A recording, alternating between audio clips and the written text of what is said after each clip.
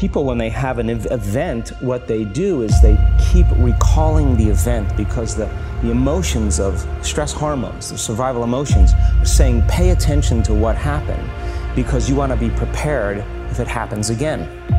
Turns out most people spend 70% of their life living in survival and living in stress, so they're always anticipating the worst case scenario based on a past experience, and they're literally, out of the infinite potentials in the quantum field, they're selecting the worst possible outcome, and they're beginning to emotionally embrace it with fear, and they're conditioning their body into a state of fear.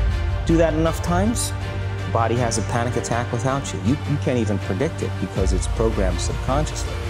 So then you say to the person, why are you this way?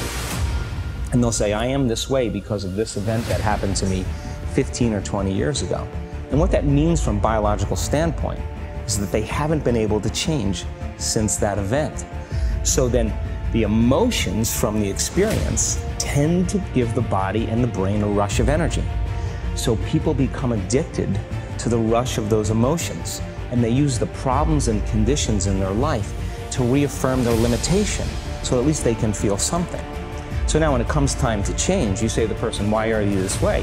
Well, every time they recall the event, they're producing the same chemistry in their brain and body as if the event is occurring, firing and wiring the same circuits and sending the same emotional signature to the body.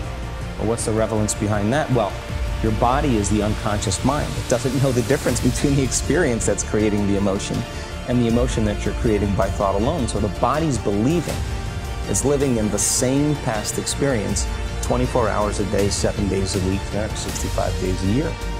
And so then when those emotions influence certain thoughts, and they do, and then those thoughts create the same emotions, and those same emotions influence the same thoughts, now the entire person's state of being is in the past.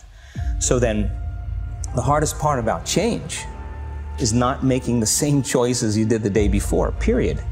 And the moment you decide to make a different choice, get ready because it's going to feel uncomfortable. The bigger thing is that we keep firing and wiring those circuits, they become more hardwired. So you have a thought and then the program runs. But it's the emotion that follows the thought. If you have a fearful thought, you're going to feel anxiety. The moment you feel anxiety, your brain's checking in with your body and saying, yeah, you're pretty anxious. So then you start thinking more corresponding thoughts equal to how you feel. Well, the redundancy of that cycle conditions the body to become the mind. So now, when it comes time to change, the person steps into that river of change and they make a different choice, and all of a sudden, they don't feel the same way. So the body says, well, you've been doing this for 35 years. You're going to just stop suffering and stop feeling guilty and stop feeling shameful, and you're not going to complain or blame or make excuses or feel sorry for yourself. Well, the body's in the unknown. So the body says, I want to return back to familiar territory. So the body starts influencing the mind, and it says, start tomorrow. Too much like your mother, you'll never change. This isn't going to work for you. This doesn't feel right. And so if you respond to that thought as if it's true, that same thought will lead to the same choice, which will lead to the same behavior, which will create the same experience, which will produce the same emotion. Well, those are two different things. Your body is your unconscious mind.